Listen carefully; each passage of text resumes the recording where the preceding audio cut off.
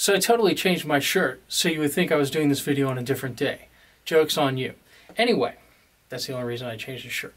About 10 years ago, I put out a video called Don't Kill My Lizard. It was supposed to be a care sheet because my wife and I were going out of town. We needed somebody to take care of our pet lizard. This is BeBe.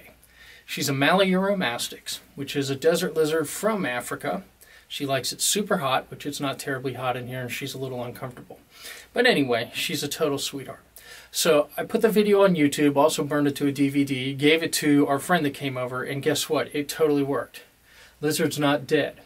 And I'll put a link to that video up somewhere. I'll do it somewhere. Anyway, there'll be a link up to the video if you want to see it. It'll show her looking very different, meaning she had her juvenile color, so she had like bands and stripes on her, and she was a little more gray. But this is the same animal. Now she's all full grown.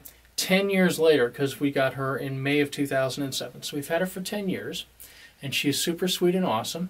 And I got some B-roll of me taking her outside and me feeding her, so I'll put that underneath. So she's a super awesome lizard, and for anybody that was checking, and maybe I'll put this on YouTube too, I don't know.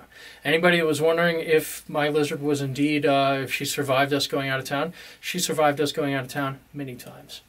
And the care sheet did help, I think. I won't blame. Oh, that was so sweet. Give me a kiss. Come on, give me a kiss. No kiss? Okay, there we go. Anyway, lizard's still alive.